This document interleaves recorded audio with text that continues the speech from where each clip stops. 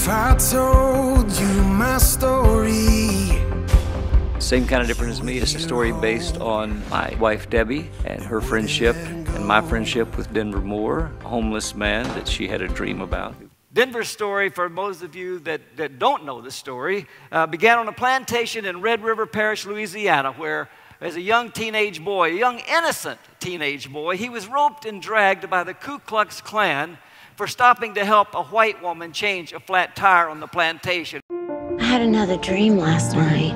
Was it a good one, or was it about me? It was about a poor wise man who changes the city. And I saw his face. My wife in 1998 had a dream about a homeless man who was wise, and by his wisdom our lives and our city would be changed. And the next morning after this dream, she asked me to go into the inner city of Fort Worth, Texas to look for this man. But that unlikely man of her dream was named Denver Moore. He was called suicide on the streets, and most people that knew him considered him to be the most dangerous man that ever walked the streets of Fort Worth, Texas. Hey! We have to talk to him. That's the man from my dream. What's your name? You don't need to know my name. Well, I'd like to know your name. But after months of pursuing him at Debbie's insistence, I might add, he eventually became my friend. You'd be doing me a big favor to just be nicer. You want to be my friend? Uh-huh. Well, I'm going to have to think about that. It's a story of what our publisher said. It's a homeless ex-con and a grieving millionaire thrown together to save each other. You know, a lot of people think I saved Denver. There could be nothing farther from the truth. Denver saved me from my arrogant, self-centered self.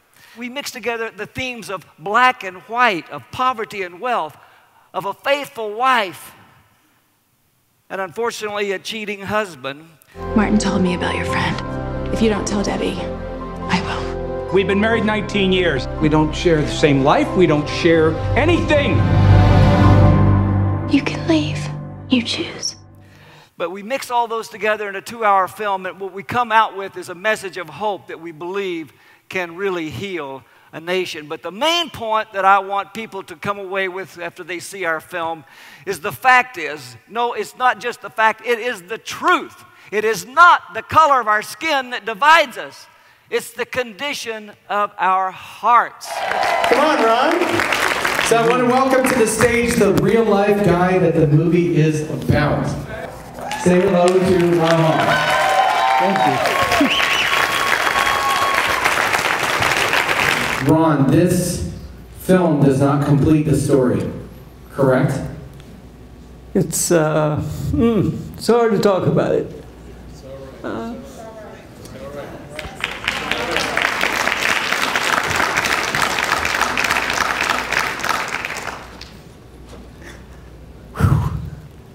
I didn't know it was going to be this hard. No, it's not the ending of the story.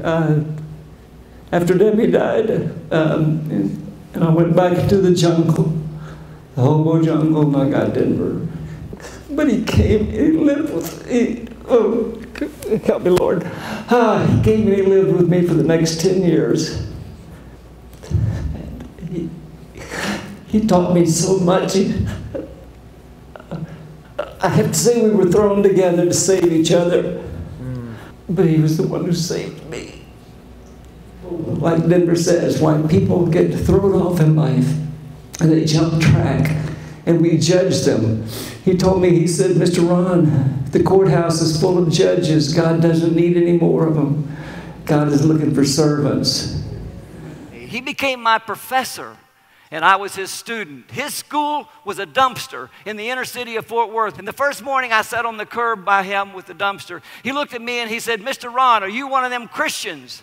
And I said, yes, I am. And he said, then maybe you can answer this question that bothers all of us people on the streets. And I said, well, what is that, Denver? And he said, why is it all you Christians worship one homeless man on Sunday, then turn your back on the first one you see on Monday? And he said, you know, I was on the streets for 25 years and nobody ever asked me my name. He said, I was inhuman, I was invisible until Miss Debbie came. And he said it was the Christ in Miss Debbie that became the hope of glory for me. And it's the Christ in you here today that's the hope of glory for someone that maybe you haven't met yet either. 5 years after she died, he was on the stage in the grand ballroom there receiving the award as the Philanthropist of the Year for the city of Fort Worth. And when he stood up, he said, a lot of people, y'all thought I was trash on your streets. He said, let me tell you something. My God is in the recycling business, and he can turn trash into treasure. So thank you very much. God bless you. Let's all go turn some trash into treasure and make a difference in this city.